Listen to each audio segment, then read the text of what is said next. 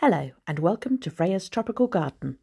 Today I'm having a go at germinating some Musa banana seeds. I have three varieties: the Helen's Hybrid, the Japanese Fibre Banana and the Giant Banana. Now the first step is to soak these seeds for 5 days. This will allow the water to penetrate the hard outer shell. So now that my seeds have soaked for 5 days, I'm going to use a sealable box to start the germination process.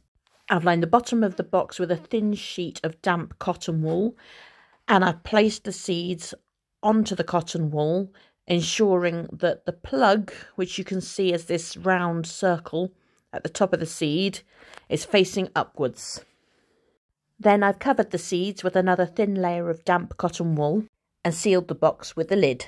Now, the main reason why I think my attempts to germinate Musa seeds in the past have always gone wrong is that the heat process needs to be accurate.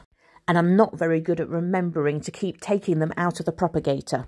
So this time I'm using a timer plug, and I have set the timer to come on at 8 o'clock every day and off at 11 o'clock every night. And these warm days and colder nights should help stimulate the germination process. Don't forget you can follow me on Twitter, Instagram, Facebook or on my website. And please don't forget to subscribe and turn on notifications if you want an update as how these are doing.